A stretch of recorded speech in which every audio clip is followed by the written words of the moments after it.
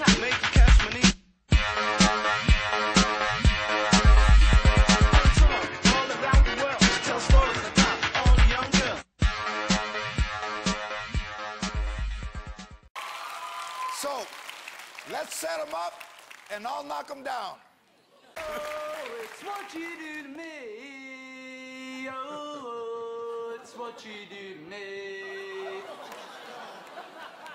You know what? We've seen this guy before. I've seen this guy in two places. Here's one.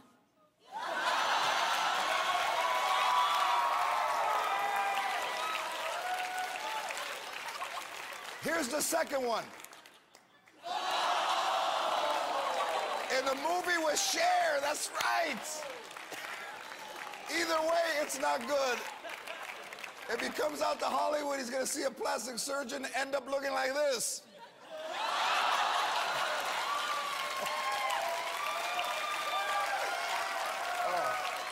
Who did we think was bad last night? Jimmy Kennedy gets my Worst of the Night award. He sang Delilah? Or are we listening to what you do to me? Oh, it's what you do to me. Oh, it's what you do to me.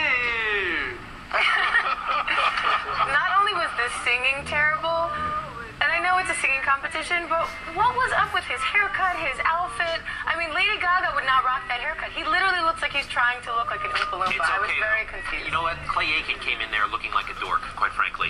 And I kind of love him, though. I know. Clay Aiken can sing. Yes, that's true. You can pull off the dorky thing. You can't pull off something that looks like a costume, especially if you can't sing. They can work with you on the image. They can work with you on the clothes. It's the voice. This kind of To set an the voice. extent. It is kind of To interesting an extent. that they think that that this guy apparently thinks he can sing.